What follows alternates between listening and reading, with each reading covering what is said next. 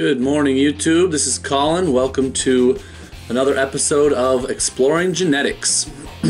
Today, I want to talk about my girl, Volta here.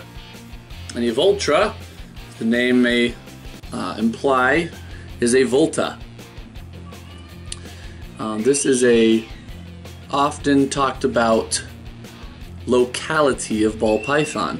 Now, normally, ball pythons are not known for localities. They are known for morphs, as you can see, if you can see in this lighting. Volta here is a normal ball python. As far as I know, she's not even carrying anything. No special genes. The reason I got her is someone reached out to me and said that he couldn't get her to eat and she was about to starve to death. But the reason I was excited to get her was because she was a Volta. She's a wild-caught animal out of Africa, and she was from the Volta region. Now we're going to go on the map here and show you what I mean by that. Virtually all ball pythons that are brought in out of the wild and all the original stock came out of Ghana, Togo, or Benin in West Africa. That's obviously on the western side of Africa. On the bulge of Africa. Here, let me show you real quick. So here's West Africa on the coast. Down here, these countries, Ghana, Togo, and Benin. Most ball pythons come out of these countries, okay? You see it's right on the coast that's the Atlantic Ocean right here, okay?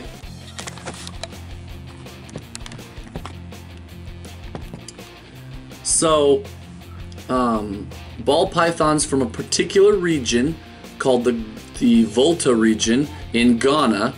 That's eastern Ghana, right up against the border with Togo. There's a couple mountain ranges there. The main mountain range, I believe, is called the Agumatsa mountain range. And for whatever reason, ball pythons from that region are often gigantic. The females are known to be very, very large, have large clutches of eggs, and so people still target that region, importers and things. And while I don't particularly like bringing in wild-caught animals when it's not necessary, like with ball pythons where there's hundreds of thousands of them in captivity, I do understand why they go for these Voltas. It's very valuable to have these big, large females that are kind of a bloodline that has large clutches of eggs. From a breeder's perspective, I'm sure you can understand that. So this girl here, how large do they get? That's the question lots of people always have. This girl here, as you can see, while she is still, while she has gotten a lot healthier than she was, she's still a little bit skinny. You can see in her sides. Look at her from the top. She's pretty skinny, and yet she is about 3,000 grams right now. She's long, very long. She has a huge head, just absolutely enormous head. And her frame looks like it could happily carry twice as much weight. Not even kidding. I don't know that she'll ever get that large in my care. I don't feed heavily enough for that. But she is just a big girl. And when we first got her, she was, I don't know, 1,800 grams. I mean, this long, amazingly beautiful snake here was only 1,800 grams. She was skin and bone. And she has since put on a lot of weight. She's doing great for us. And I hope she keeps putting on lots of weight for us.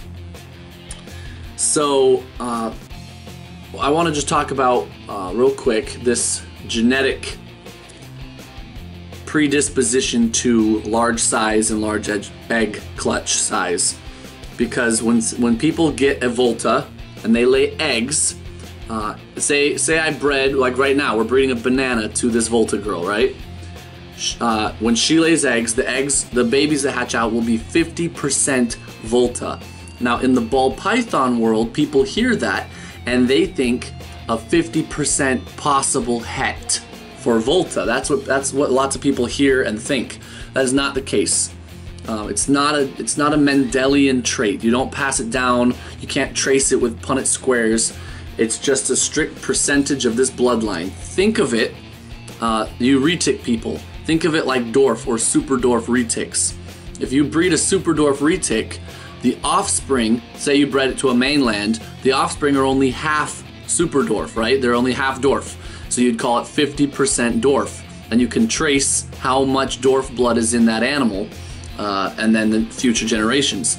Even in people, if someone says I'm 50% black or 50% white, you're not thinking, oh, there's a 50% chance that he's black or a 50% chance that he's white. That's not how it works, right? With human ethnicities, you are actually half one and half the other if your parents are two different ethnicities.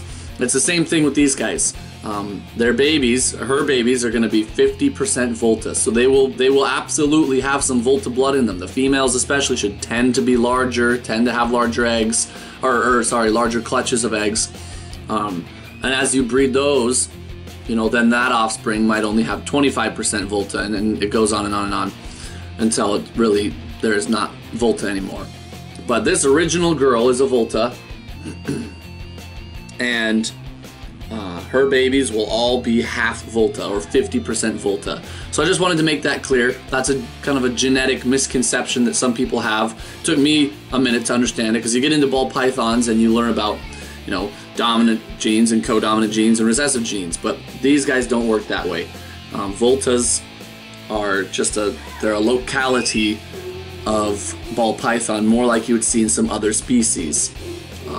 And it's she's beautiful, but she's a normal. And, well, we would love to get some banana 50% Voltas. That's kind of the goal here. Get some nice, big, beefy bananas. Now, she is a little skinny. She may not lay for us, and that is okay. We can fatten her up for another year and see if she'll go. She might get up to 4,000 grams before next breeding season. That would be awesome for us. So I'm just gonna take the camera, zoom in on that area so you can see what I'm talking about in Ghana, in Africa. And let me put her back real quick in her tank, and I'll be right back. Here's Africa. Here's West Africa. Here's the countries that we are focused on: Ghana, Togo, Benin.